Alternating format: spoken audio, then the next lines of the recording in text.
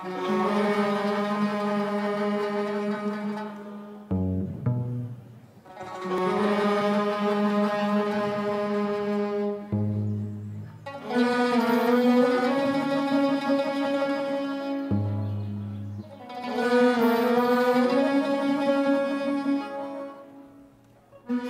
21 mwaka 2017 hakika itakuwa ni siku ambayo haitosaulika kwa wakazi wa Zanzibar na Wazanzibari kwa ujumla, baada ya mkutano wa kamati kuu wa CAF kutoa yale ambayo yamewafikia. Lakini miongoni mwa jambo kubwa ni swala zima la kuivua Zanzibar wanachama kamili wa CAF, ambapo mapema mwaka huu mwezi Machi tu katika mkutano mkuu wa uchaguzi Zanzibar kwa mara ya kwanza ilitangazwa kupewa wanachama huo baada ya safari ya muda mrefu na mbio za hapa na pale kuhakikisha na wenyewe wanajumuishwa kwa miongoni mwa nchi wanachama. Azam Sports imetulazimu kufunga safari katika visiwa hivi vya Zanzibar kupata kufahamu hayo na mengineyo kwa ujumla wake. Mimi ni Fatma Abdalla Chikayo na kuambia karibu tuzunguke sote.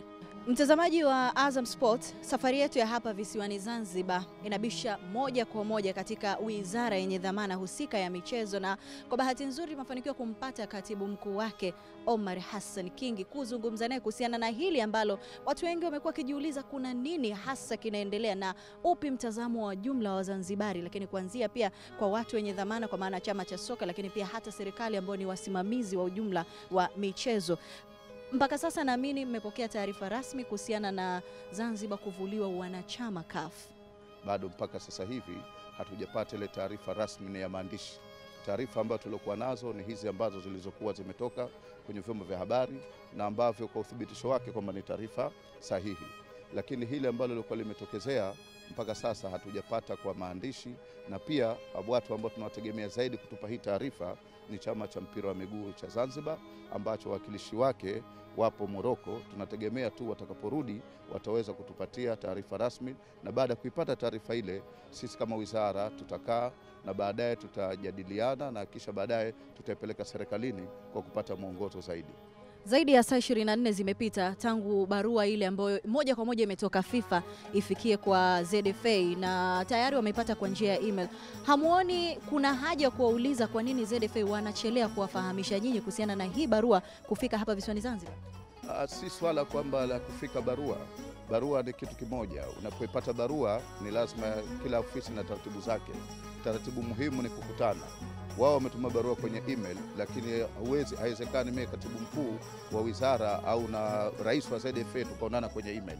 Ni lazima tuonane na wao kutokana na hali ya maumbile ya kinchi, wao wako mbali.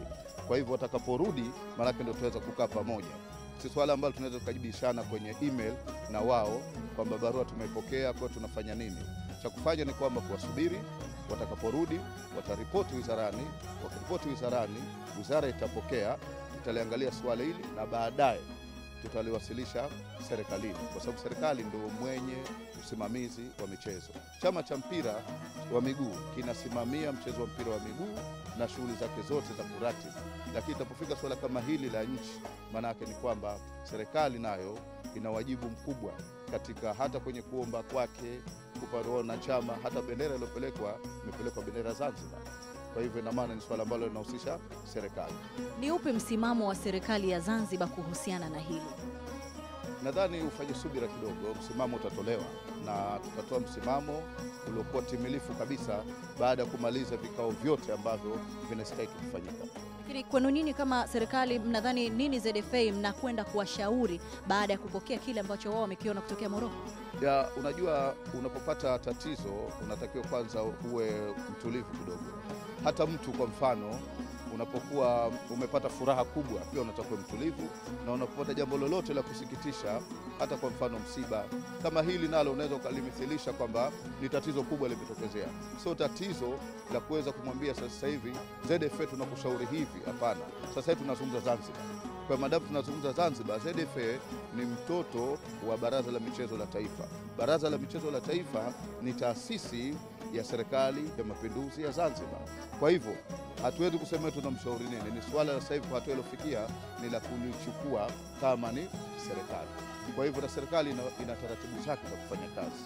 Taratibu yake ya kwanza ni kupokea barua rasmi, ya pili kuijadili, ya tatu kutoa maoni na ya 4 ni kuwasilisha maamuzi ambayo au mtazamo ambao serikali inaona.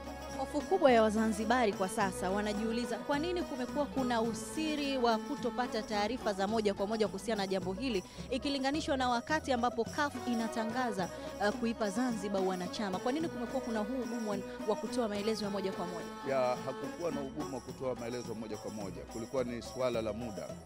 Nitapozungumza mimi ni tofauti na nitapozungumza mpenzi wa soka. Mimi nikizungumza ina maana ni moja kati ni msimamizi wa wizara inayosimamia michezo, na mimi nikitoa taarifa ambayo haikukamilika, ambayo wewe ukaniuliza maswala ambayo nikashindwa kukujibu, haitakuwa sahihi na wala wananchi hawatonielewa.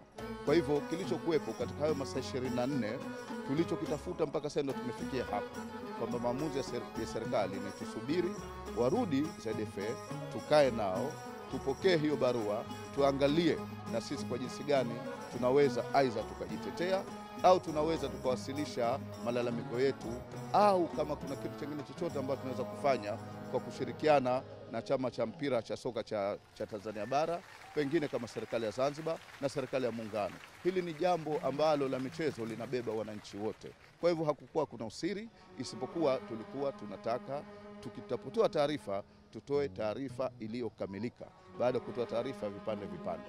Zanzibar ilianza kusaka mbio hizi za kupata wanachama tangu mwaka 2001 na mara kadhaa mambo haya yalikuwa yakigonga mwamba kabla ya kupata yule ushiriki wa kwenye mkutano mkuu na angalau basi kuruhusu vilabu vishiriki katika mashindano ya CAF. Lakini kwa mara ya kwanza baada ya miaka hiyo yote, mwaka huu mwezi Machi imepata hiyo nafasi, na ndani ya miezi 4 nafasi hiyo imepokwa kwa kile ambacho kinatajwa kwamba utaratibu haukufuata. Unadhani CAF pengine walilegeza ama walilegea na wameteleza kwenye hili kwa kuwa tayari walishadiridhisha tangu mwanzo? Nadhani umeuliza swala zuri sana, na siwezi kusema kama CAF waliregeza kwa wakati ule au CAF kwa sasa hivi walichokifanya labda kwamba wamefanya kitu sicho. Vyote hivyo tunabidi tuangalie sheria na kanuni ambazo zilikuwa zipo. Kama waliweza, tuliomba sio mwaka 2001, ili jambo lilianza zamani. Mimi mwenyewe pia nilikuwa ni mchezaji wa mpira toka miaka hiyo, nakumbuka hii nafasi tulikuwa tunaiomba. Na kila tukaenda tunaenda step ya kwanza, unarudi, unakwenda step ya pili, unarudi. Mwaka huu tukaenda step ambayo iliyokuwa kubwa zaidi na mpaka tukapewa wanachama. Sasa ni jambo la kujiuliza kwenye watu wote hao waliokwenda kwenye hicho kikao, nchi zote 55, wote hao ina maana wote walikuwa juu kwamba taratibu hizo zimekiukwa, na wote wakapiga kura kwenye nchi 55. Kwenye nchi 54 tulipata kura nadhani 52 kama sikosei. Hakukuwa na mpishano, tulishinda kwa kura nyingi sana, nchi zimetupa. Kwa hivyo ni jambo ambalo lililoshtua kuweza kupata hizo taarifa, lakini kama nilivyoeleza, ni vizuri tukapata hiyo barua na sisi tukaiangalia vizuri kupitia kanuni zao, kupitia sheria na pia kupitia taratibu za mikutano ambazo zipo. Umesema hapo vizuri sana kwamba mlipata kwa kura nyingi zaidi, na miongoni mwa kura ambazo zilipiga ya hapana ni kutoka Madagascar, sehemu ambapo anatoka rais wa sasa wa CAF. Mmeshawahi kujiuliza hilo kulikoni, na hili ambalo limeibuka la Zanzibar kuvuliwa wanachama halikuwa sehemu ya ajenda ya mkutano huu wa symposium? Siwezi kuzungumzia Madagascar kwa sababu kura ni free na kila mtu ana maamuzi yake. Is very democratically, na huwezi kumdadisi mtu, huwezi kumhoji mtu kwa kuwa hajakupigia kura. Kwa hivyo kwa msingi huo siwezi kuwazungumzia Madagascar, ilikuwa ni haki yao. Mimi nazungumzia kwamba kile tulichokuwa tumekipata, kama ambavyo sijataja nchi pia ambazo zilizokuwa zimetupa hizo kura. Kwa hivyo kwa msingi huo mimi nadhani tuachie uhuru wao walichoamua, na mimi sitaki kuhusisha labda pengine kwa kuwa rais pia huyu wa sasa ametoka Madagascar, labda pengine kwa kuwa alipiga kura ya hapana, pengine labda ameona kwamba nchi zote hizo zingine zimefanya kitu sicho. Ni maamuzi, uchaguzi ni maamuzi. Ali Bushiri, mchezaji na kocha wa zamani wa timu ya taifa ya Zanzibar maarufu kama Zanzibar Heroes, ambaye pia amewahi kuwa msaidizi wa Masio Maximo kwenye kikosi cha Taifa Stars, amehoji uhalali wa awali uliotumika kuipa Zanzibar wanachama kamili CAF, na baada ya miezi 4 tu uhalali huo ubatilishwe. Kwa kweli ni swala ambalo linasikitisha na linaumiza katika nyoyo za Wazanzibari au nisema Watanzania kwa ujumla.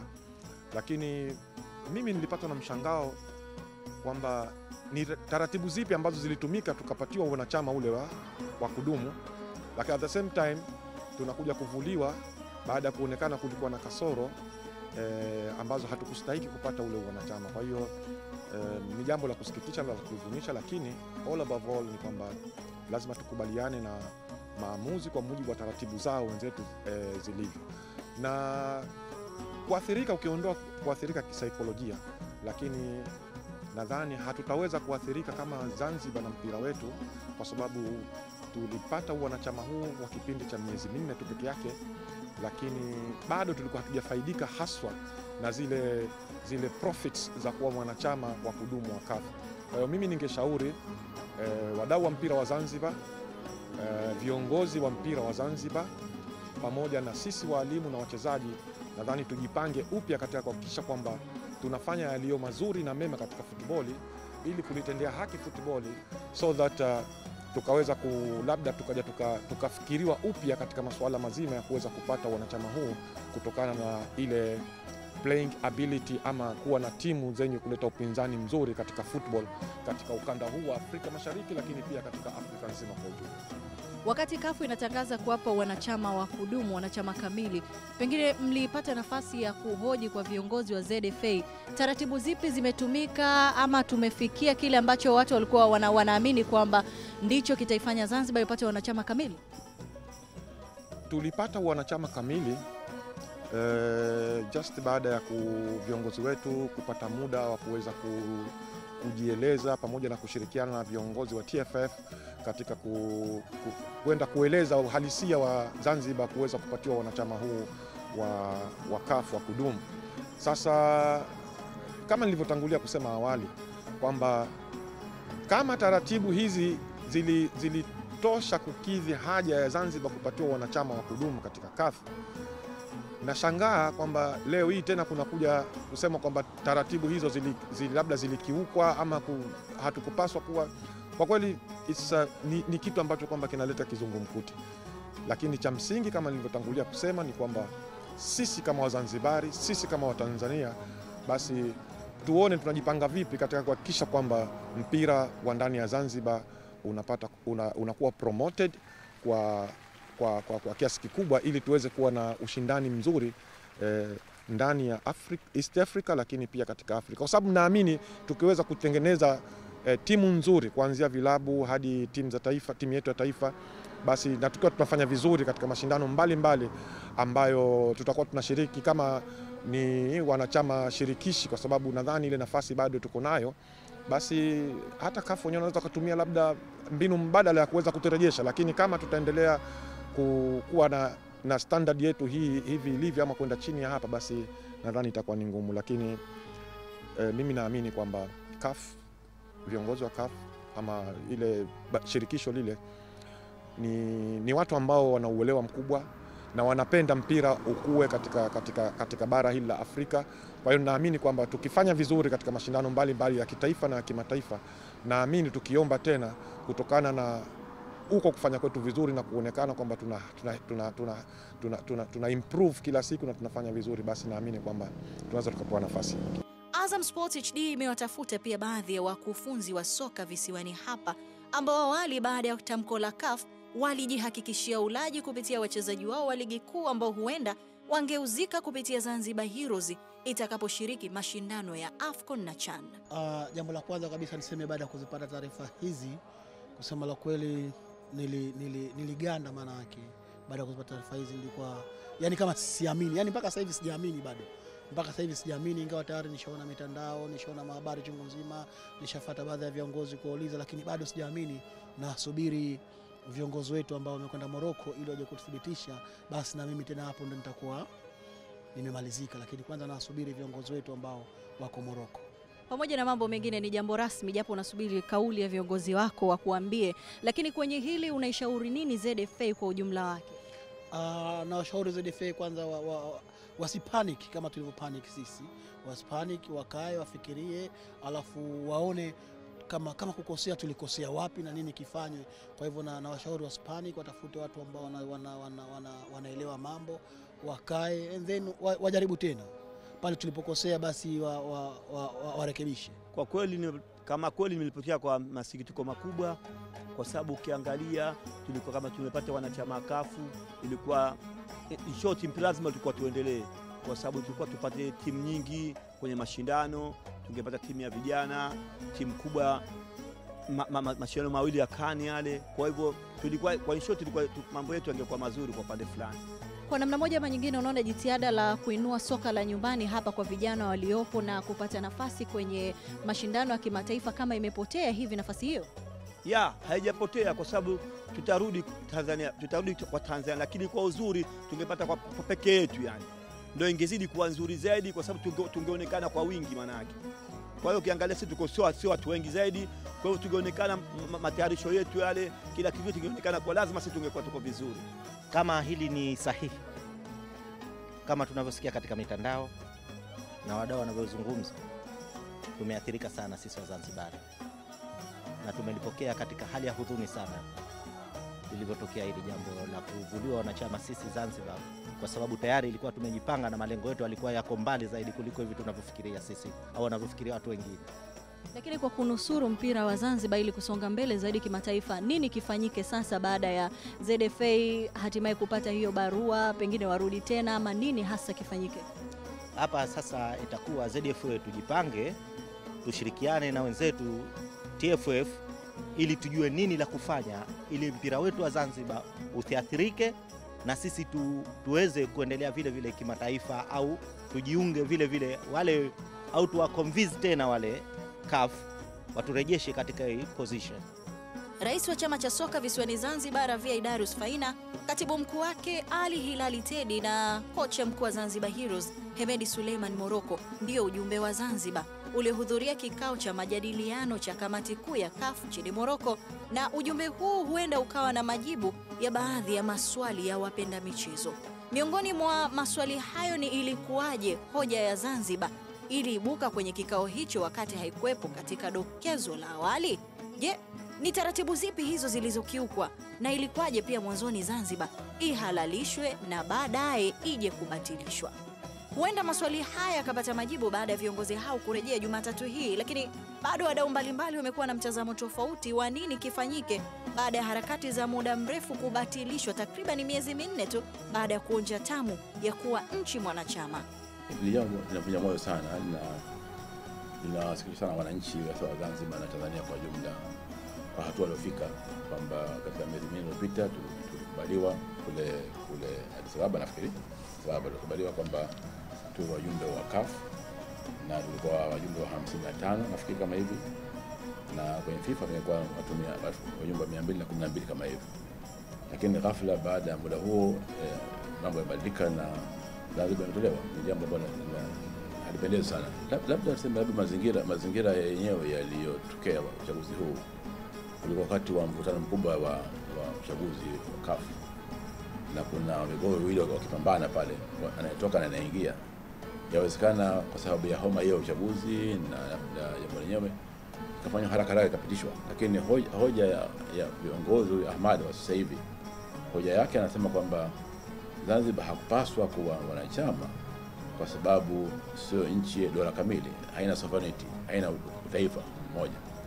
Na hoja hiyo ni ya kweli kisiasa, kwamba sovereignty ni moja tu ya taifa tu. Kwa hivyo kama ni hoja ni hiyo, nafikiri hatuna sababu ya kulalamika. Kama ni hoja ndio hiyo, kweli hatuna sovereignty state yetu. Lakini hoja ya pili kwamba kwa nini wakaamua wao, na nini hatua ya wale walioamua kufanya hivyo? Kwa nini waadhibu Zanzibar usiadhibu wale wafanya jambo hili? Na kikao kilichoamua kilikuwa halali pia. Na sijui kikao cha juzi kilikuwa ni kikubwa kidogo. Mimi nafikiri kilikuwa kikao kidogo. Inapaswa kwanza jambo hili liishe kwenye council ya kubwa ile, lizungumzwe alafu lijadiliwe tena, kwa maoni yangu mimi. Na njia nyingine ya kufanya nafikiri ni kwamba kama bado naamini kwamba tunataka na kutetea nafasi yetu, twende kwenye mahakama ya kimataifa ya michezo ambayo iko Swaziland kule, tukatetee haki yetu. Walifanya hivyo nchi kama Gibraltar, walifanya hivyo wakafanikiwa. Nafikiri mimi njia nyingine ni kwamba kwanza hakupaswa Zanzibar kuadhibiwa. Pili kwamba kile kikao kilichoamua kwa Addis Ababa sio Morocco ni kikao ambacho kina nguvu kama kile au kina hivyo, na kirejea kwenye council yake. Halafu endapo serikali ya Zanzibar au wana michezo Zanzibar hawakuridhika, waende kushtaka katika mahakama hiyo ya michezo, kwa ni haki yao kufanya hivyo. Huyo hamada anakwenda kwa sheria na kanuni, haendi kwenye ushabiki wa nchi na nchi. La msingi kwamba kama hoja ndio hiyo na hoja hiyo ipo kwenye FIFA, hoja hiyo kwenye CAF, hatuna njia ya kusema yeye imeweza kutoka sababu, lakini kama hoja ndio hiyo, basi lazima tutafute njia nyingine. Njia nyingine ni kwanza kwenda kwa baraza liloamua lifanye lipitisha baraza hayo. Pili, sisi twende tujenge hoja zetu kwenye mahakama ya kimichezo. Nafikiri hivyo, lakini hiyo hoja kwamba hapana ndio kwa hivyo, mimi nafikiri kama haina uzito mkubwa sana, kwa sababu ni nyepesi sana kuliko hoja ya kisheria zaidi na kanuni zaidi. Kuna njia mbili. Moja ni kwamba lazima hali hii ichukuliwe kama ni ya kitaifa, si ya Zanzibar peke yake. Ni TFF na ZLF wakutane pamoja, wazungumze, mabaraza yakutane, zitakazokutane zifikirie the way forward. Na meanwhile kupita sasa lazima timu za mpira za Zanzibar zipate nafasi ya kucheza mpira mbalimbali nje, hata katika michezo ya kirafiki, ili wawe katika hali nzuri kuliko kusubiri mpaka matokeo mengine. Lakini nasema hoja hapa msingi, kama hoja ya kisheria na kanuni, lazima itatolewe kwa kisheria, hamna njia nyingine. Barua ya Zanzibar kupokwa wanachama CAF imetoka moja kwa moja FIFA. Hii inamaanisha CAF imetekeleza agizo kutoka kwa wasimamizi wakuu wa soka duniani ambao wanatambua shirikisho moja tu kutoka ndani ya taifa moja. Baadhi ya watu wamehoji hata hoja ya dola huru. Mbona kuna baadhi ya mataifa yamepewa wanachama wakati sio dola huru? Kiu, hamu na shauku kubwa ya Wazanzibari na wapenda kandanda kwa ujumla wake ni kusikia ipi kauli ya chama cha soka visiwani Zanzibar ZFA baada ya kujitokeza hili. Lakini nini hasa kilichojiri katika mkutano wa huko Moroko kiasi cha kufikia uamuzi wa kuivua wanachama Zanzibar takribani miezi minne tu tangu wapatiwe wanachama huu mwezi Machi mwaka huu, wakati wa mkutano wa chama cha soka Barani Afrika, ukiwa ni mkutano mkuu wa uchaguzi uliomuingiza madarakani rais wa sasa Ahmad wa Madagascar. Lakini kwa bahati mbaya ujumbe mkuu wa Zanzibar ambao uko Moroko bado haujarejea, na kumekuwa na taarifa mbalimbali wanasema huenda wakarejea Jumatatu saa 2 usiku moja kwa moja kwa ndege mpaka hapa visiwani Zanzibar. Na waliopo hapa akiwemo makamu mwenyekiti Mzee Zamu Ali, yeye pia anasema hana cha kuzungumza kwa sasa kwa sababu kila kitu kitatokana na kile ambacho watapewa mrejesho kutoka kwa ujumbe uliopo nchini Moroko. Lakini kwa hicho ambacho tumekuletea sasa, naamini kiu yako imekatika kwa namna moja ama nyingine, na usisite basi kuendelea kufuatilia vipindi vyetu mbalimbali vya Azam Sports HD pamoja na Azam 2 kwa ujumla kufahamu nini hasa kitajiri kuhusiana na sakata zima hili la Zanzibar kuvuliwa uanachama. Lakini kutokea hapa katika visiwa vya Zanzibar, visiwa vya marashi ya karafuu kwa ujumla wake, mimi ni Fatma Abdallah Chikawe, Azam Sports kama kawaida. Ungwana ni kukuambia tu Zanzibar ni njema, atakaye na aje.